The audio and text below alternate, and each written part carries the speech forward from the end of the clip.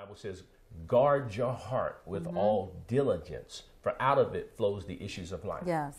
There's so many things that can get down into your heart. Yes. You know, you can have trauma, pain, rejection, hurt, self-esteem. disappointment, and all those things can kind of cloud you, and it can kind of get into your heart.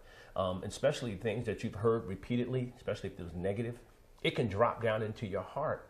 And you begin to see life out of the lenses of those experiences, and not necessarily from the Word. And that's why it's so important. You talked earlier about Romans 12 and how we ought to renew our minds with the Word. It causes us to see the way God wants us to see, Yes, amen. and then begin to feel the way God wants us to Yes, feel. yes. All of that has to do with maturing, and has to do with your emotions. It has to do with your being prosperous in your soul. Yes. Because God wants you and I to grow up.